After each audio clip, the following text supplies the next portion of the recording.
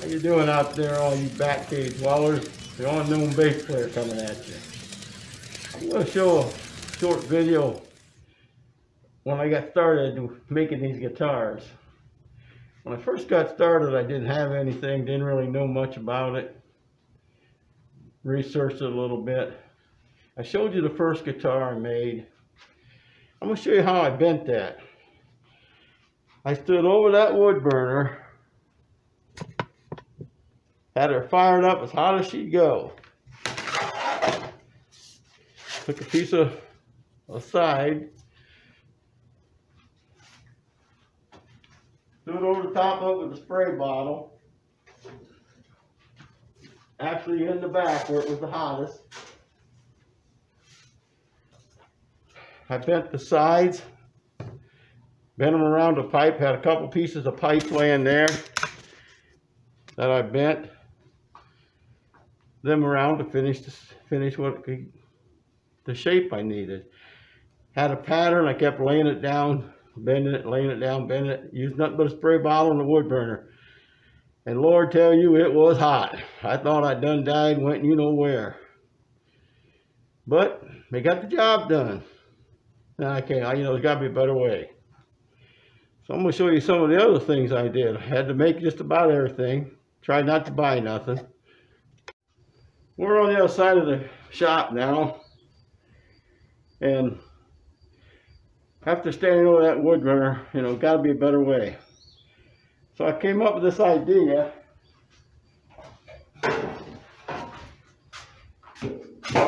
I made these trays, welded these trays up.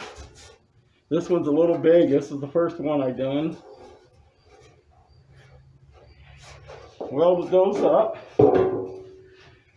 The next one I did, put some pads on the bottom so it would transfer the heat better, keep from warping, made it not as deep, just a hair wider.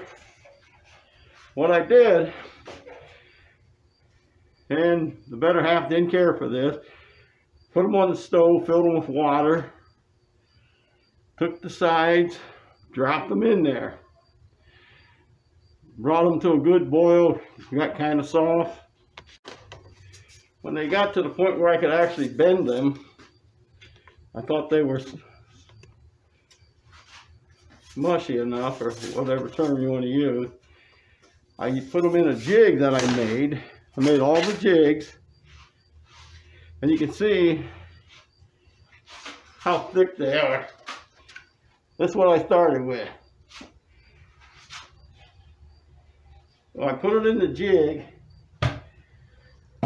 and actually bent it on the inside of the jig and clamped it with clamps as I went along. That's the only way I knew how to shape it. So I did that for a few guitars. That was a big jumbo like a Gibson. This is like a Martin. Same thing. I put legs on this one so I could get it up off of the table a little bit higher. Same thing, put it inside there, bent it around it, tied them down as we went. Worked out pretty good. Did several guitars like that. But the jigs were getting so heavy and everybody's wanting something different. So I made a couple for my nieces and nephews, made smaller bodies. You can see them over there.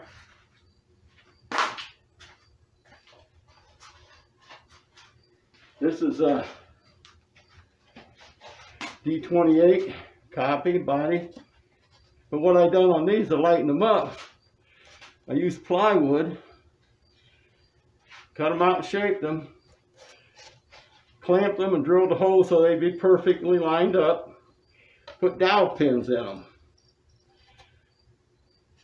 Fasten them on one end, one side, glued them in.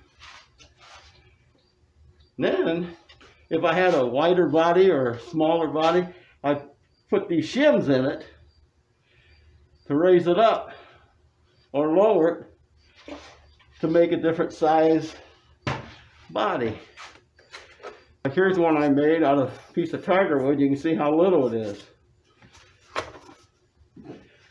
Now, this would have been a rosewood one. You can see the difference in them. This was made, there went the jigs. This was made for a smaller person. This was made for a full-size guitar. Worked out pretty decent. Well, I was still getting a problem bending them like that because I was still bending them by hand.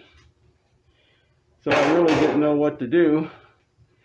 So then I came up with, I made a steam box.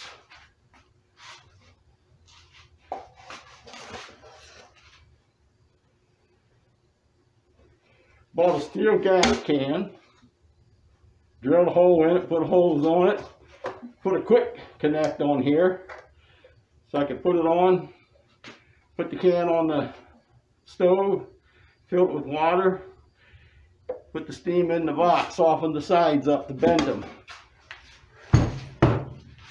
But I was still bending my hand. So I got to researching benders, and man, oh man, if anybody's done it, they are expensive. And I wasn't about to pay that kind of money. So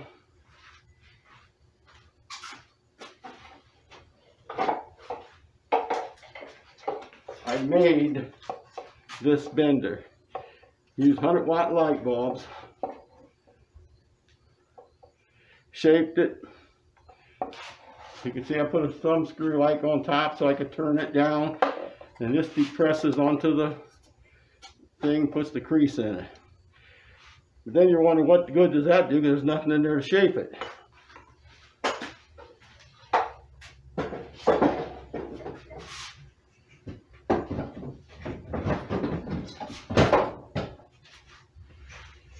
Then I made these jigs.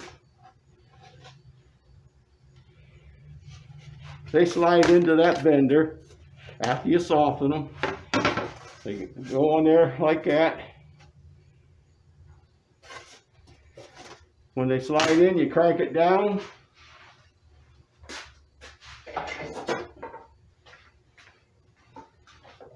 This slides into here, like so. This bends down on the front, holds the front piece down here. This will come down over the back. And the springs here hold the tension on it. Then you crank this down and it puts the crease in the center, bends it.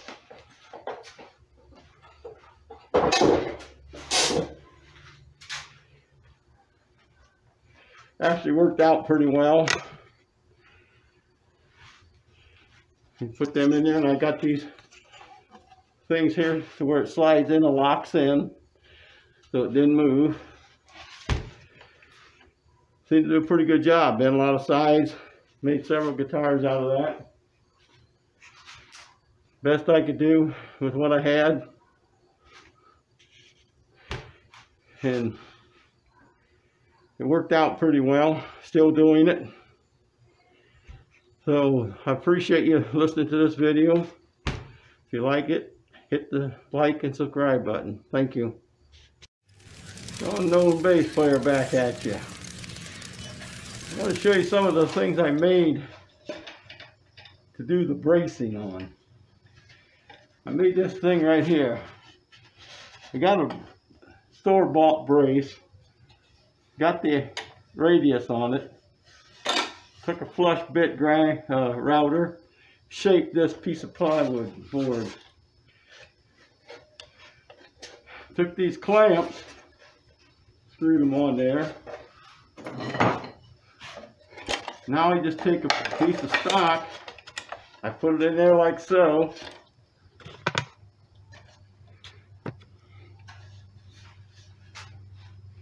Bring these clamps down on it. And they are adjustable. I can take them out, bring them in, right there, like this one's way out. Clamp it down.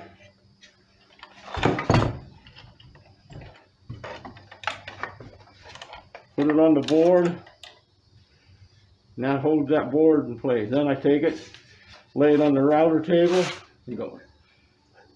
It shapes the stock. Gives you a perfect radius on every piece. I put handles on the back so it's easier to hold. Grab hold of them handles like so. There's a piece of stock in there. Naturally, I cut it down to the right size.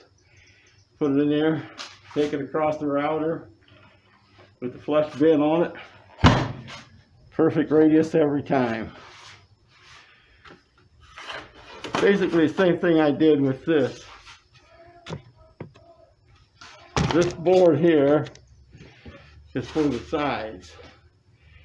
Now they're not just the same from one end to the other. So I radius this board by using an already done Martin piece of stock. I put this board on here, or a board, like so.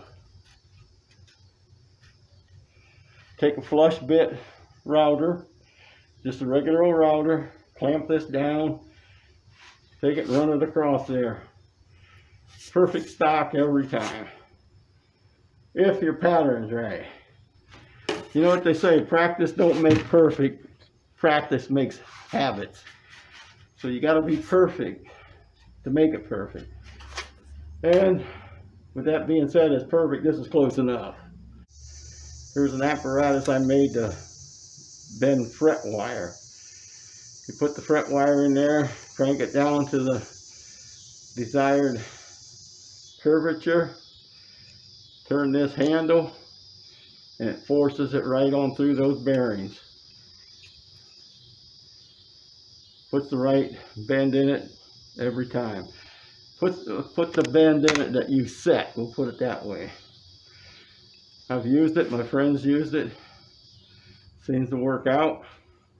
There's all kinds of other options out there. This is what I did. I hope you enjoyed this little video. If you did, hit the like and subscribe button. Thank you.